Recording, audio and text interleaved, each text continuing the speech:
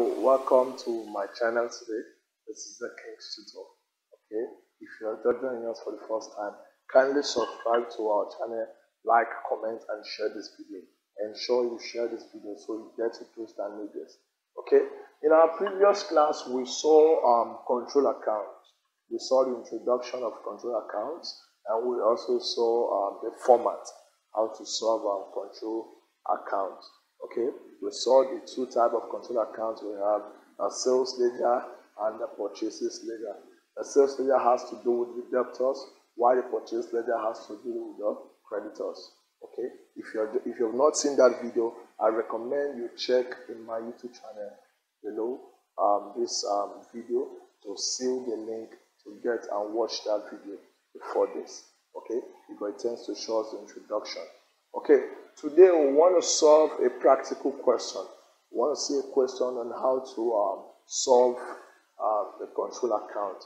Now, I would advise whenever you're doing a question relating to control account, please write out the sales ledger and the purchase ledger simultaneously, so that when you start solving, anyone that pertains to it, you post it. Okay, so we'll start with this. Now, the question you can see on your screen there below. It said the following trial balance was extracted from the books of Kachi Enterprises on 31st December 2004. Okay, the first item there is sales ledger debit balance, 1st of 1st 2004. Now, sales ledger debit balance. Now, in this they are telling us where to post it. Okay, sales ledger debit balance, 1st. So 98,260. So we have our balance brought forward. Balance brought forward. It says 98,260. That's sales ledger debit balance. This is sales ledger. Okay. The next one said sales ledger credit balance at the first. So we have balance brought forward also. Balance brought forward, which is 2,370. 2,370.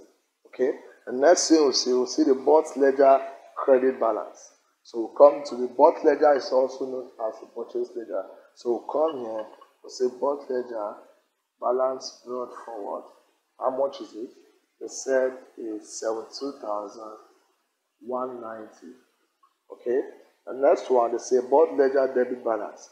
I'll come here also. How much is it? They said it is 4,210. 4,210. Now, this is when it is specific. But when a question is silent, like it did not ask us to put, it just said the balance brought for all, balance, sales ledger balance as at the beginning. That begins an amount. If it is silent, please, for sales ledger, post to the debit side. All debtors have a debit balance. Why for the purchase ledger, post to the credit side? All creditors have a credit balance. Okay, so the next item we can see there is the credit purchases. Now, the credit purchases we consign the purchases ledger control account. Now, since they say the purchases, I remember in the introduction of this control account, I gave you the rules pertaining to this. I said the debit side of the sales ledger contains items that increase the debt of the debtor, while the credit side contains items that reduces their debt. Okay. Also, for the purchase ledger, the debit side contains what is received by the supplier, while the credit side contains what the supplier is giving us. Okay. So now they say credit purchase. Now, since it is credit purchase, it means that if you purchase an item, the goods tend to go out. Okay. So the purchaser is giving it out. So we'll have our credit purchase here. We'll have credit purchase, which is 513,620. 513,620. Okay. The next one is cash purchase. Cash purchase will not come to the control account. It will go to the cash book. Okay. Remember our cash book. Everything that concerns the cash goes to the cash book. So we'll skip that. Most time it is the trick of the examiner to put things that are not related to see how you are effective in this. Okay, so we have credit sales. Credit sales concerns the sales So we said if this credit sales, it means that the customers bought on credit. It means they did not pay. So if they buy on credit, it means it will increase what? Their existing debt. Okay? So it's posted to the debit side. So we have our credit sales, which is how much? Credit sales is 781,540. I'll move to the next one. Account settled by contra. Account settled by contra. Now we talked about contra. We said contra entry or the setup is when a customer is also a supplier. It means that you sold to somebody on credit at the same time bought from that person on credit. At this time, the amounts will cancel each other. Okay? In such situation, when it happens, you will post both to the sales ledger and the purchase ledger. So it is affecting it tends to reduce the debt of the debtor. Yeah? So we'll post at the credit side of the sales ledger. So write contra, which is how much is it? 6,220. 6,220. I'll come here, we'll post the same thing. Contra 6,220. Okay. So the next one is bills dishonor. Bill dishonor. Most time, a seller might send a bill of exchange for a customer to receive. So if it is being dishonored, definitely it tends towards increasing that debt. Okay. So bill dishonored will come to this point. So we have bill dishonored. The bill dishonored, how much is it? The bill dishonored is 7,500. 7,500. Okay, we'll move to the next one. Bad debts written off. A bad debt is called irrecoverable debts. Those debts that cannot be recovered. So it means that if it cannot be recovered, definitely it is what's written off. And if it is written off, it tends to what? Bring down the already existing debt of the debtor in the book of the what seller. So at the credit side is the bad debt written off. Remember, post item that concerns the debtors to his account. So our bad debt written off is 5,260. 5,260. Now move to the next one. Bill of exchange drawn on customer. It is also known as bill receivable. Okay, since they say on customer. What do you mean they say bill of exchange on supplier? It is bill payable, bills payable. Okay, so they say bill of exchange drawn on customer, which is also known as bills receivable. So the bills receivable, since they have received it, it means they've getting their signature that yes, they are indebted and they will pay. So definitely the bill receivable is coming to the credit side. So which is bills receivable. Bills receivable. We have a value at 34,730. Okay. The next one is return inwards. Return inwards means those goods return back to your seller. Okay, returned by the customer. So if a customer bought an item on credit and it tends to return it back, it means it tends to reduce its debt. So the return inwards is coming at the what? Credit side. So return inwards. How much is it? The return inwards is 17,450. Okay.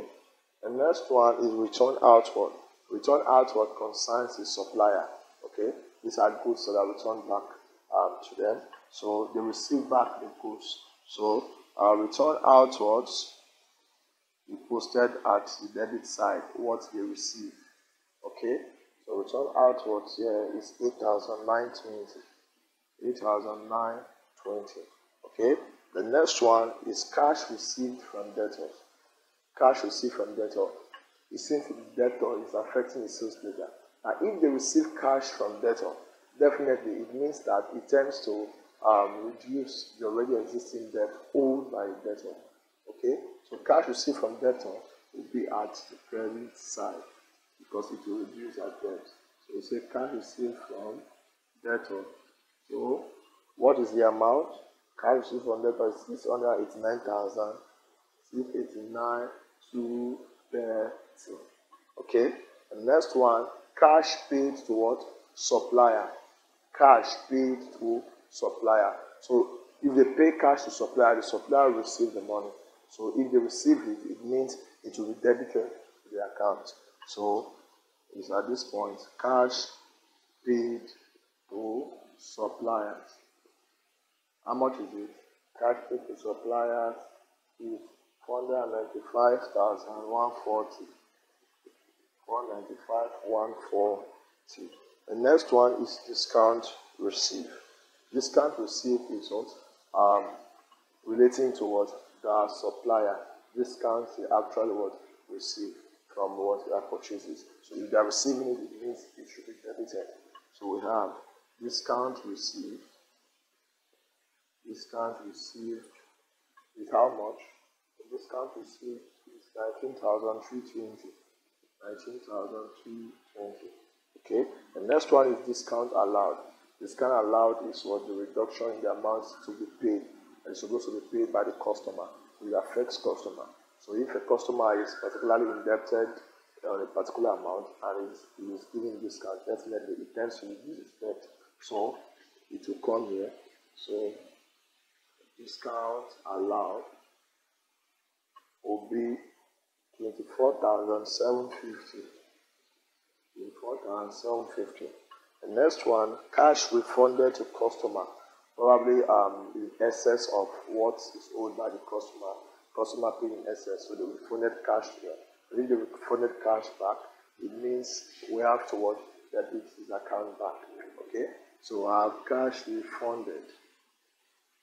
So I have cash refunded. How much is it? The cash refunded 1,270. 1,270. The next one, sales ledger credit balance at the end. Remember, I said once they say sales ledger credit balance, now you post the sales ledger, but if it is credit balance at the end, now you do the reverse first, so that when you now post it as brought down, it will reflect what is being asked in the question. For instance, they say sales ledger credit balance 31st of December 2004.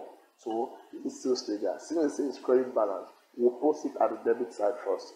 So it will now be what we call balance carried down. How much is it? 20 then. Now this is only applicable when it is what the balance at the end.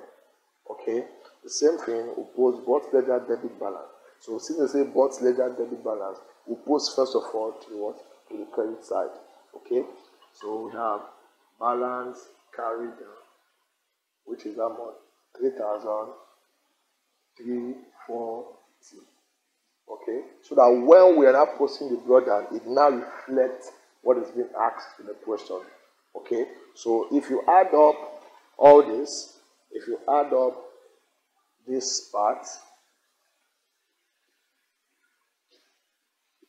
add up the debit side, it will give you 890,000. 890,580. 890,580. Okay, supposed to be bigger than this. If you add up this, and this is supposed to have the same 890,580. Okay, so the difference, which is known as balance carried down, difference between this and this gives of 170. 120,370. 1,570. Okay, so the balance carried down here is being brought down.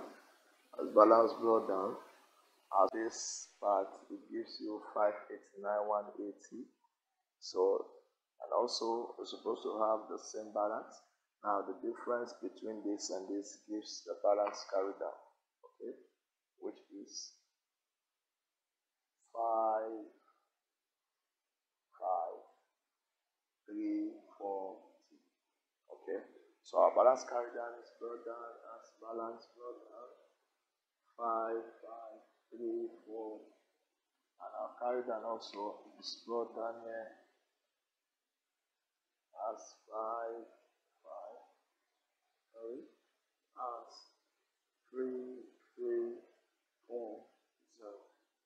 Okay, so that is how to solve the control account. If you're joining us for the first time, kindly like, comment, share this video, okay, and ask some questions.